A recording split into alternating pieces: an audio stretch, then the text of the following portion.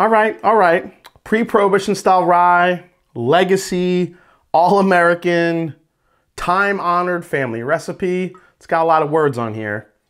Jim Beam Pre-Prohibition style rye. That's next on What's on the Shelf Wednesday.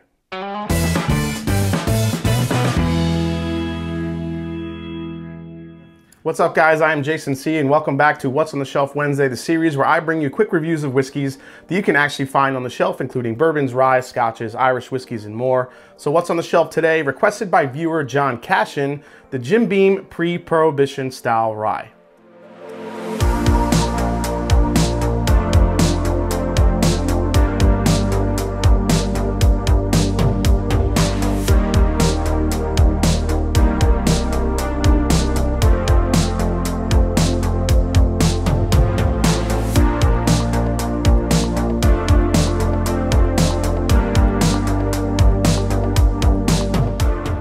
So according to the Jim Beam website, Jim Beam Rye is a pre-Prohibition style rye whiskey that pays homage to one of the family's oldest recipes and is distilled according to the same exacting standards that have governed Jim Beam for more than 200 years.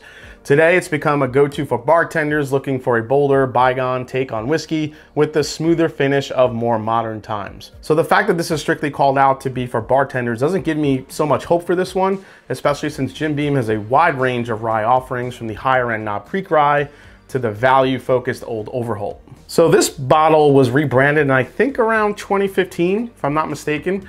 It went from a yellow label 80 proof rye to this green label and now 90 proof rye. There's no age statement on the label, but as a Kentucky straight whiskey, it must be at least 4 years old. This bottle was only 22 bucks, and at that price, you have to put it in the realm of Old Forester rye, Rittenhouse rye, Old Overholt, Wild Turkey 101, and the new Elijah Craig rye, not to mention the Unbreakable Bullet rye. There's just so much competition these days in that budget rye category that it's hard to see where this one fits, but I've always passed this one on the shelf. I've never really took a chance at this one.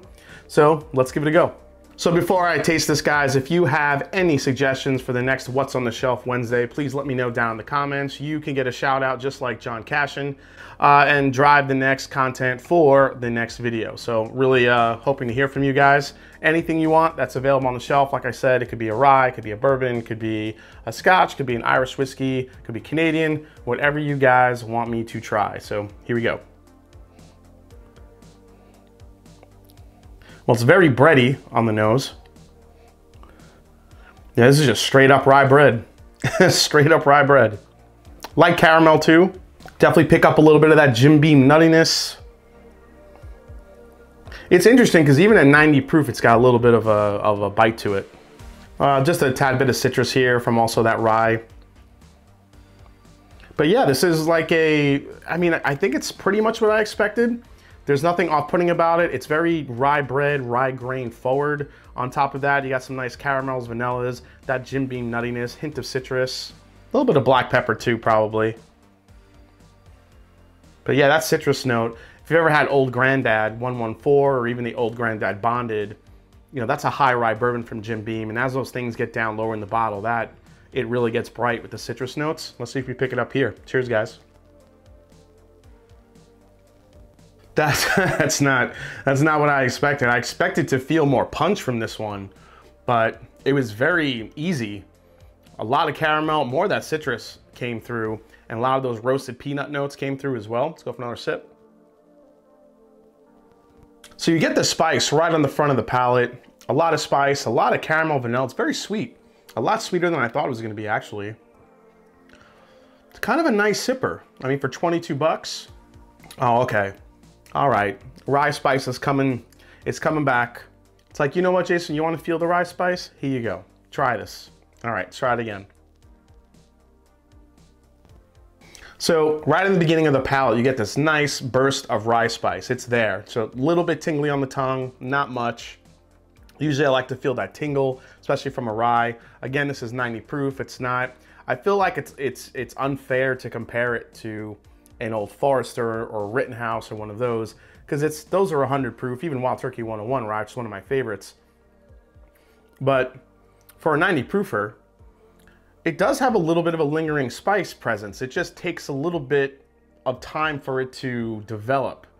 You know, if you take a quick sip, then you're like, oh, where's the rye spice? And you just keep going back for more. I don't think you'll ever get it. It's when you pause and let the rye spice kind of come to the, you know, right on the finish there. Another sip. Yeah, it's actually pretty nice. I'm not mad at this one. I mean, 90 proof. Again, front of the palate, little burst of, oh, and there's that after lingering spice to it. That's crazy how it does that.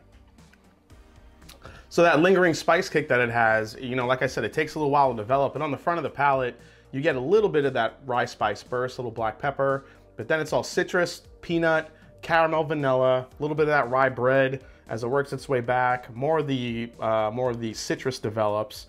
And then if you wait just a little bit longer than you would expect, that rye spice burst kind of comes back, that's actually one of my favorite features in a whiskey, is when you just kind of wait and then all of a sudden you get this finish on the very, very, very end.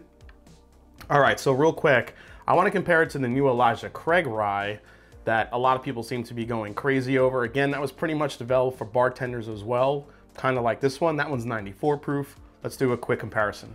Okay, and we're back. That's my my game show voice. Okay, so color difference. Elijah Craig rye is definitely a little bit on the darker side, which indicates it might be a little bit older. The Elijah Craig rye literally comes off like a bourbon on the nose. There's so much vanilla, caramel, a little bit of like vanilla cream. Again, it's interesting when you compare, because Heaven Hill has a little bit of a nutty characteristic to their bourbon as well. I just feel like, or their whiskeys overall, I just feel like you get a little bit more honey with the Elijah Craig as well.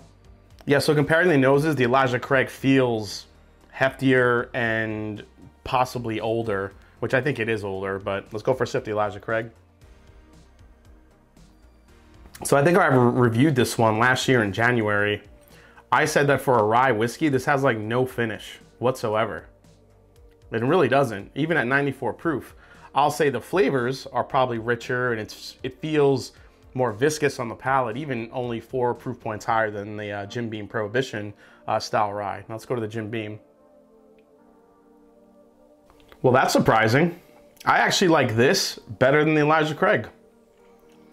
It just has more stuff going on in it for a rye whiskey. It's got pepper, it's got spice, it's got a lingering finish to it.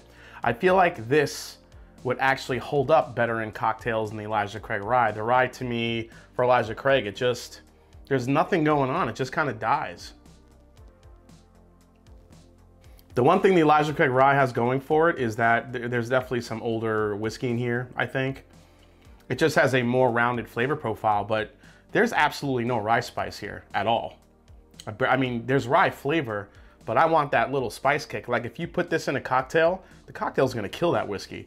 I feel like if you put this in a cocktail, the Jim Beam Prohibition, you'll still get some of that spice in that rye.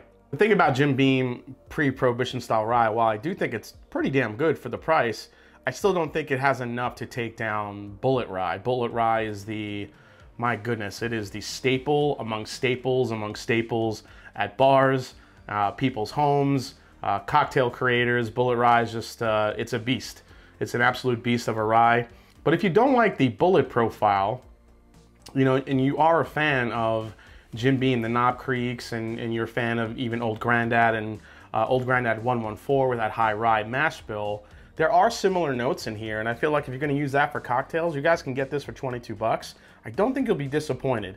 It's not the best rye I ever had. I'll still take Wild Turkey 101, Old Forester Rye, Rittenhouse, you know, over this any day of the week.